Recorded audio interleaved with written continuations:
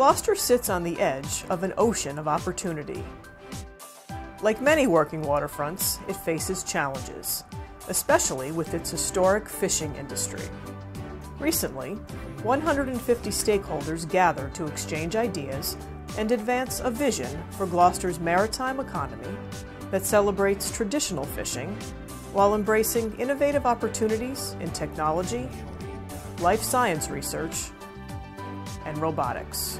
Everyone's coming together to learn what the next generation of ocean opportunity is and how significant the economic benefit is of that ocean opportunity. We have a long history of innovation by the ocean's edge, and we just think there's an ocean of opportunity at our footsteps.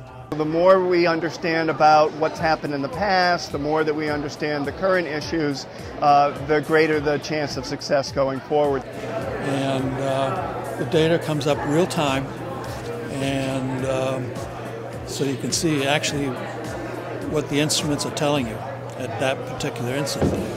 The summit provided a showcase for innovation on the waterfront. More than 20 experts made presentations about the role of research, technology, and science in the future maritime economy.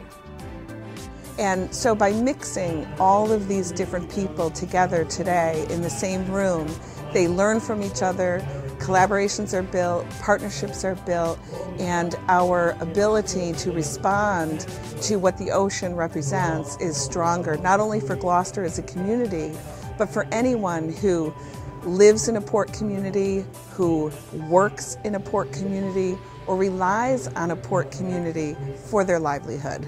How do we connect to the natural world? How do we combine educational experiences with in-classroom and digital learning? All of these things are front and center in what we're trying to do in Gloucester. So we got together with UMass Marine Station, and they helped us develop a process to take all this waste and turn it into organic fertilizer. Gloucester is poised to ride a wave of innovation and investment, advancing the new maritime economy. By combining historic waterfront resources, the spirit of innovation, and an unparalleled natural setting, the city of Gloucester is ready to set sail into a brighter tomorrow. We want our children to walk down to the ocean's edge and maybe talk to a scientist who is studying pollution, or to help launch a robotic tuna fish that will go out and take readings on ocean temperatures. Or maybe they'll watch wind turbines be offloaded at our marine facility. And yes, we still want our children to be able to go fishing.